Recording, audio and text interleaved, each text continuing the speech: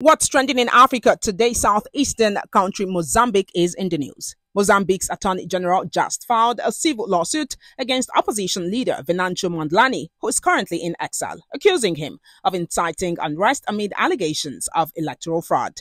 The government is seeking over 30 million meticais, approximately 480,000 euros, in damages for the destruction caused during protest in Maputo, which Mondlane has been calling for since mid-October, alleging widespread fraud in the recent presidential election. In addition to the civil suit, Mondlane is linked to a criminal case involving Vitano Singano, leader of the Democratic Revolution Party, who is accused of conspiring to attack the presidency. This alleged plot coincided with a significant protest organized by Mondlane on November 7.